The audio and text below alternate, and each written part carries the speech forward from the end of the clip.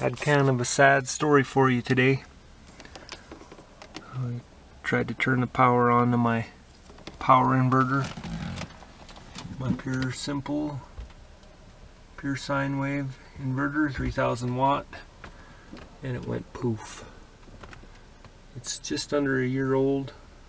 I am not at all blaming Pure Simple.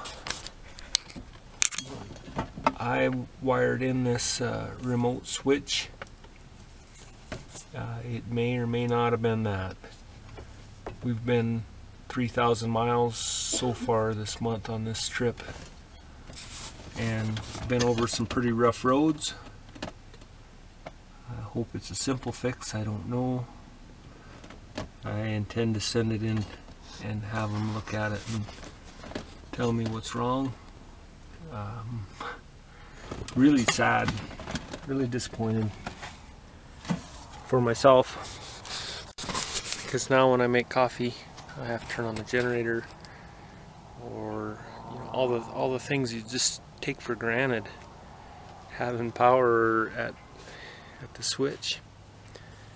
I even ran the bedroom AC a couple times for 15 minutes to take a nap, cool it off when we were traveling. You know, you get tired, pull over, don't have to even start the generator. The thing's been a powerhouse.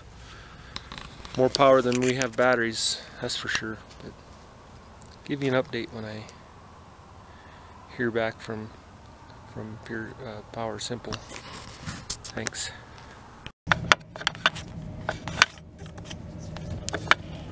I won't need this anymore, hanging off the side of the trailer.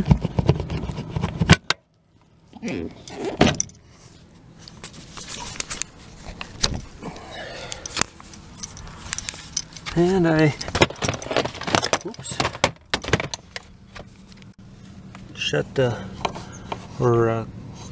opened the disconnects. Of course, I already checked the fuses and everything's fine on that end. You know, we watched a movie last night. That was nice. We've been driving down the road with the refrigerator on, running off of solar with that inverter. Just can't even tell you how much I'm gonna miss that.